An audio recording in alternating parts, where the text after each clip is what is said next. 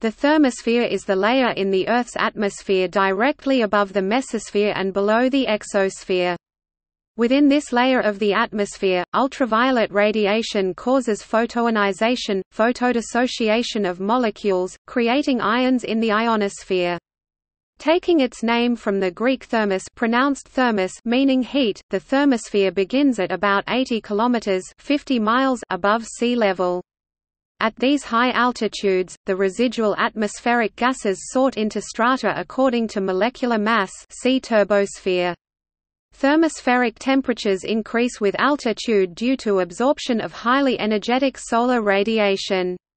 Temperatures are highly dependent on solar activity, and can rise to 1,700 degrees Celsius (3,100 degrees Fahrenheit) or more. Radiation causes the atmosphere particles in this layer to become electrically charged, see ionosphere, enabling radio waves to be refracted and thus be received beyond the horizon. In the exosphere, beginning at about 600 kilometers (375 miles) above sea level, the atmosphere turns into space. Although by the criteria set for the definition of the Kármán line, the thermosphere itself is part of space. The highly diluted gas in this layer can reach 2,500 degrees Celsius (4,530 degrees Fahrenheit) during the day.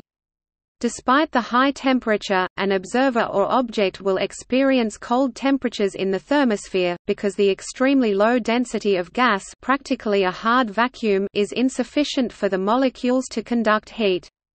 A normal thermometer will read significantly below 0 degrees Celsius (32 degrees Fahrenheit), at least at night, because the energy lost by thermal radiation would exceed the energy acquired from the atmospheric gas by direct contact. In the anacoustic zone above 160 km (99 miles), the density is so low that molecular interactions are too infrequent to permit the transmission of sound. The dynamics of the thermosphere are dominated by atmospheric tides, which are driven by the very significant diurnal heating.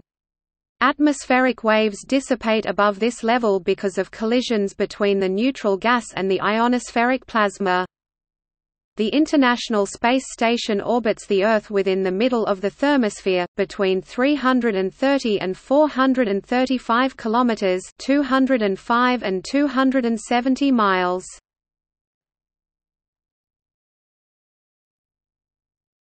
Topic: Neutral gas constituents. It is convenient to separate the atmospheric regions according to the two temperature minima at about 12 km altitude, the tropopause, and at about 85 km, the mesopause. Figure 1. The thermosphere, or the upper atmosphere, is the height region above 85 km, while the region between the tropopause and the mesopause is the middle atmosphere, stratosphere and mesosphere, where absorption of solar UV radiation generates the temperature maximum near 45 km altitude and causes the ozone layer. The density of the Earth's atmosphere decreases nearly exponentially with altitude. The total mass of the atmosphere is m. ρAh 1 kg per square centimeter within a column of 1 square centimeter above the ground, with ρA 1.29 kg per cubic meter, the atmospheric density on the ground at Z equals 0 meters altitude, and h 8 km the average atmospheric scale height. 80% of that mass is concentrated within the troposphere. The mass of the thermosphere above about 85 km is only 0.002% of the total mass. Therefore, no significant energetic feedback from the thermosphere to the lower atmospheric regions can be expected.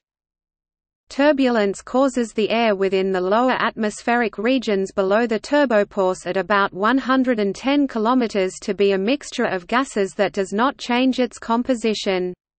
Its mean molecular weight is 29 grams per mole, with molecular oxygen O2 and nitrogen N2 as the two dominant constituents.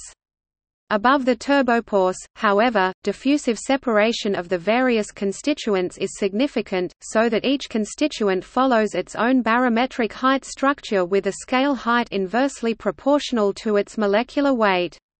The lighter constituents atomic oxygen O, helium He, and hydrogen H successively dominate above about 200 km altitude and vary with geographic location, time, and solar activity. The ratio N2O, which is a measure of the electron density at the ionospheric F region, is highly affected by these variations. These changes follow from the diffusion of the minor constituents through the major gas component during dynamic processes. The thermosphere contains an appreciable concentration of elemental sodium located in a 10 km thick band that occurs at the edge of the mesosphere, 80 to 100 km above Earth's surface. The sodium has an average concentration of 400,000 atoms per cc.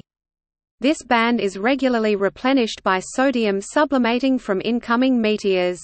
Astronomers have begun utilizing this sodium band to create guide stars as part of the optical correction process in producing ultra-sharp ground-based observations.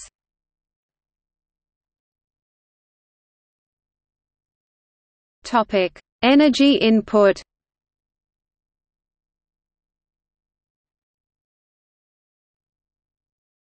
Topic: Energy budget. The thermospheric temperature can be determined from density observations as well as from direct satellite measurements. The temperature vs altitude Z in Fig.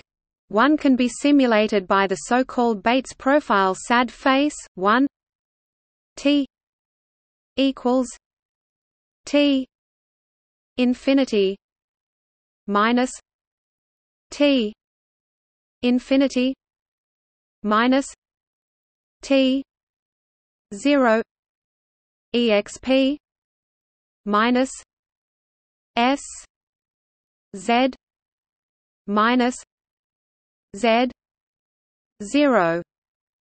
Display style T equals T underscore inf T underscore inf T underscore 0 exp S Z Z underscore 0.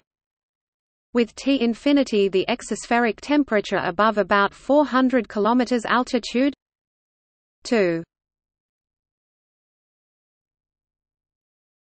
Topic 355 K and ZO. 120 km reference temperature and height, and S an empirical parameter depending on T infinity and decreasing with T infinity. That formula is derived from a simple equation of heat conduction. One estimates a total heat input of QO 0.8 to 1.6 mW per square meter above ZO equals 120 km altitude. In order to obtain equilibrium conditions, that heat input QO above ZO is lost to the lower atmospheric regions by heat conduction. The exospheric temperature T infinity is a fair measurement of the solar XUV radiation. Since solar radio emission F at 10.7 cm wavelength is a good indicator of solar activity, one can apply the empirical formula for quiet magnetospheric conditions. 2 T infinity 500 plus 3.4 F 0. Display style T underscore inf T simiq 500 plus 3.4 F underscore 0. With T infinity in K, Φ in 10⁻2 Wm-2 Hz-1, the Covington index, a value of F averaged over several solar cycles. The Covington index varies typically between 70 and 250 during a solar cycle, and never drops below about 50. Thus, T infinity varies between about 740 and 1350 K during very quiet magnetospheric conditions. The still continuously flowing magnetospheric energy input contributes by about 250 K to the residual temperature of 500 K in EQ. 2. The rest of 250 K in EQ can be attributed to atmospheric waves generated within the troposphere and dissipated within the lower thermosphere. Solar XUV radiation. The solar X-ray and extreme ultraviolet radiation (XUV) at wavelengths, while the solar visible light 380 to 780 nanometers is nearly constant with a variability of not more than about 0.1% of the solar constant. The solar XUV radiation is highly variable in time and space. For instance, X-ray bursts associated with solar flares can dramatically increase their intensity over pre-flare levels by many orders of magnitude over a time span of tens of minutes. In the extreme ultraviolet, the Lyman alpha line at 121.6 nanometers represents an important source of ionization and dissociation at ionospheric D-layer heights. During quiet periods of solar activity, it alone contains more energy than the rest of the XUV spectrum. Quasi-periodic changes of the order of 100% or greater, with periods of 27 days and 11 years, belong to the prominent variations of solar XUV radiation. However, irregular fluctuations over all time scales are present all the time. During low solar activity, about half of the total energy input into the thermosphere is thought to be solar XUV radiation. Evidently, that solar XUV energy input occurs only during daytime conditions, maximizing at the equator during equinox.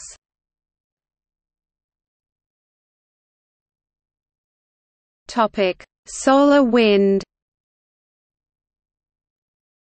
A second source of energy input into the thermosphere is solar wind energy, which is transferred to the magnetosphere by mechanisms that are not well understood. One possible way to transfer energy is via a hydrodynamic dynamo process. Solar wind particles penetrate into the polar regions of the magnetosphere where the geomagnetic field lines are essentially vertically directed. An electric field is generated, directed from dawn to dusk. Along the last closed geomagnetic field lines with their footpoints within the auroral zones, field-aligned electric currents can flow into the ionospheric dynamo region where they are closed by electric Pedersen and Hall currents. Ohmic losses of the Pedersen currents heat the lower thermosphere, e.g., magnetospheric electric convection field. In addition, penetration of high-energetic particles from the magnetosphere into the auroral regions enhance drastically the electric conductivity, further increasing the electric currents and thus Joule heating. During quiet magnetospheric activity, the magnetosphere contributes perhaps by a quarter to the thermosphere's energy budget. This is about 250 K of the exospheric temperature in EQ. During very large activity, however, this heat input can increase substantially, by a factor of 4 or more. That solar wind input occurs mainly in the auroral regions during both day and night.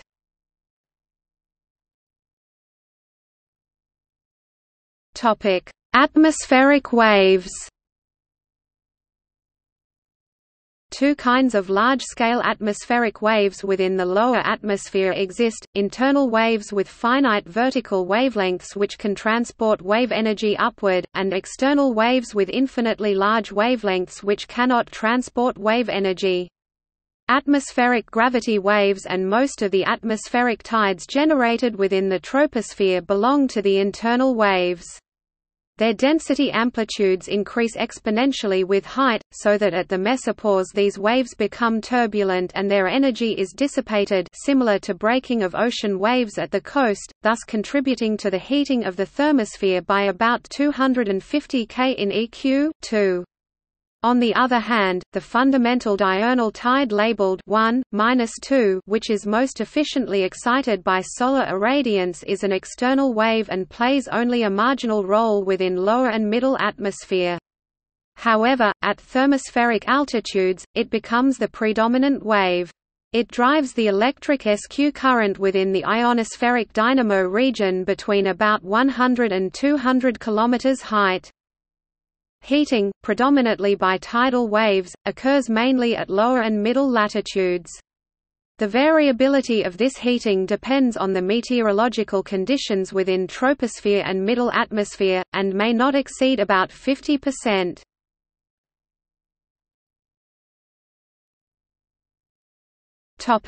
Dynamics. Within the thermosphere above about 150 km height, all atmospheric waves successively become external waves, and no significant vertical wave structure is visible. The atmospheric wave modes degenerate to the spherical functions Pnm with m a meridional wave number and n the zonal wave number m.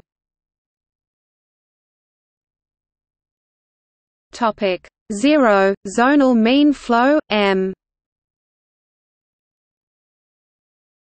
1 diurnal tides m equals 2 semidiurnal tides, etc.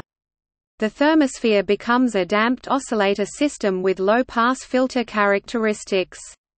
This means that smaller scale waves, greater numbers of n, m, and higher frequencies are suppressed in favor of large scale waves and lower frequencies.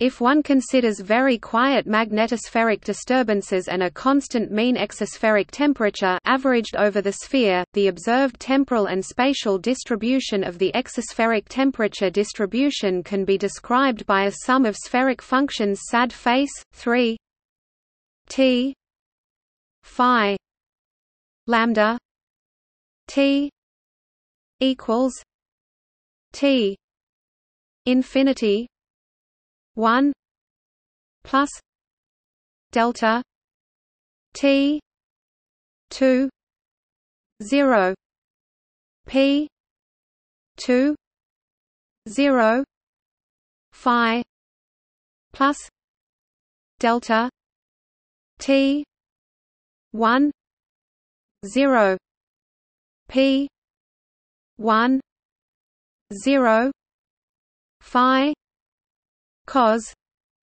omega a t minus t a plus delta t 1 1 p 1 1 phi cos tau minus tau d plus display style t var phi lambda t equals t underscore inf t 1 plus delta t underscore 2 caret 0 p underscore 2 caret 0 var phi plus delta t underscore 1 caret 0 p underscore 1 caret 0 var phi cos omega underscore a t t underscore a plus delta t underscore 1 caret 1 p underscore 1 caret 1 var phi cos tau tau underscore d plus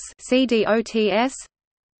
Here, it is phi latitude, lambda longitude, and t time. Omega are the angular frequency of 1 year, omega d the angular frequency of 1 solar day, and tau. Topic: omega dt plus lambda the local time. Ta. June 21 is the date of northern summer solstice, and tau d equals 1500 is the local time of maximum diurnal temperature. The first term in 3 on the right is the global mean of the exospheric temperature of the order of 1000 K. The second term with P20. Topic 0.5 sin 2 phi -1 represents the heat surplus at lower latitudes and a corresponding heat deficit at higher latitudes. Fig. 2a. A thermal wind system develops with wind toward the poles in the upper level and wind away from the poles in the lower level. The coefficient delta T20 approximately equals 0.004 is small because Joule heating in the aurora regions compensates that heat surplus even during quiet magnetospheric conditions. During disturbed conditions, however, that term becomes dominant, changing sign so that now heat surplus is transported from the poles to the equator. The third term with P10 sin phi represents heat surplus on the summer hemisphere and is responsible for the transport of excess heat from the summer into the winter hemisphere. Fig.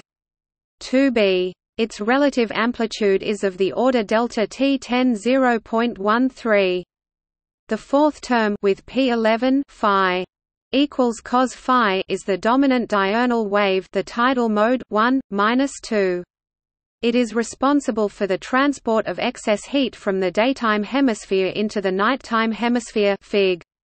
2d. Its relative amplitude is delta T11 0.15, thus on the order of 150 K. Additional terms, e.g., semi-annual, semidiurnal terms and higher order terms, must be added to EQ3.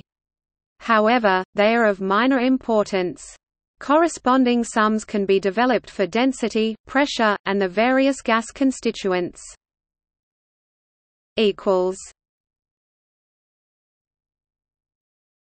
Topic: Thermospheric storms.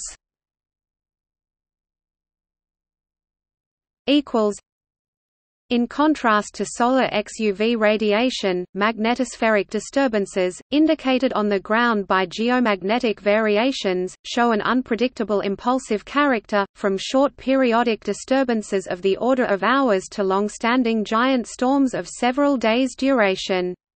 The reaction of the thermosphere to a large magnetospheric storm is called thermospheric storm. Since the heat input into the thermosphere occurs at high latitudes, mainly into the auroral regions, the heat transport represented by the term P20 in EQ3 is reversed. In addition, due to the impulsive form of the disturbance, higher order terms are generated which, however, possess short decay times and thus quickly disappear. The sum of these modes determines the travel time of the disturbance to the lower latitudes, and thus the response time of the thermosphere with respect to the magnetospheric disturbance. Important for the development of an ionospheric storm is the increase of the ratio N2O during a thermospheric storm at middle and higher latitude. An increase of N2 increases the loss process of the ionospheric plasma and causes therefore a decrease of the electron density within the ionospheric F layer. Negative ionospheric storm. See also